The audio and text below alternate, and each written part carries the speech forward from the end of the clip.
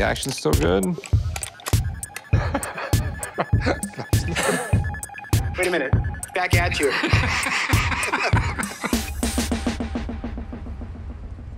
Earlier, the guy brought in a Winchester rifle. It's a rare gun, so before I make an offer, I need to have Craig, our expert, look at it. Hey, what's up? Hey, Richard. Hey, what's going on? Not much. Surprising to see you up on Skype. Yeah, well, I'm learning, or trying to anyhow. This guy brought in this Winchester. It's a 45-90. My concerns is the value, naturally. And I want to make sure it's all original. Does the gun function? Yeah, the gun's in working order, Craig. Can you read me the serial number? 67690. 1892. Do me a favor. Hold the gun up closely. I want to sort of see the front of the barrel. Wait a minute. Back at you. The finish on this gun isn't that great.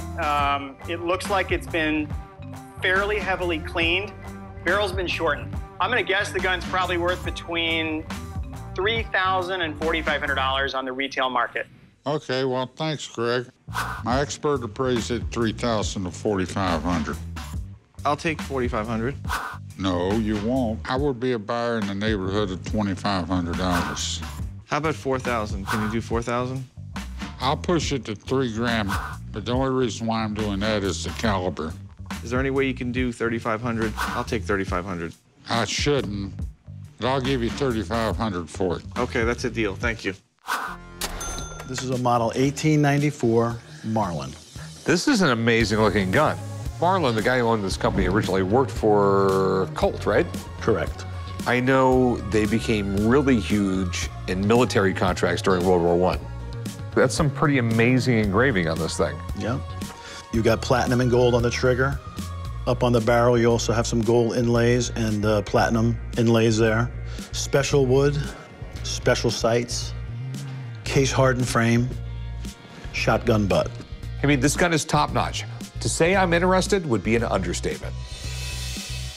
It's a great rifle. The action's still good. How much were you looking to get out of it? I'm looking for $41,000. You do have some little condition issues, Oh, which mean a big thing on a gun like this. You take a gun like this, you start dinging it up and scratching it. It's not dollars that it's going away, it's thousands of dollars that are going away. I'm thinking like 20,000. It's a big drop from 41. 21,000. I take the gun, I take all the risks. 28,500. 21,000. That's the best I will go on it. 25,000. $21,000. I'm sticking to my guns. I think I'll do it. Okay, we got a deal, man. I'll meet you right up front, man. We'll write this up, do some paperwork.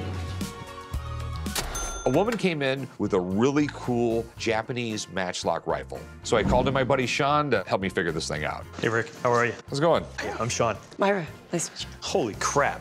This is impressive. Yeah. You know, you don't see something like this every day. When do you think this was made? 1700s, 1800s? Just the form of it, I'm gonna say between 1750 and about 1800. This is a wall gun that would be on a defensive line. Those guys weren't going anywhere. And I wanna see what the, you know, you would think it would even have a bigger caliber considering how big this thing is. Yeah. But, you know, you could actually utilize this for a longer range. What's it worth? Easily 3,000 to 6,000.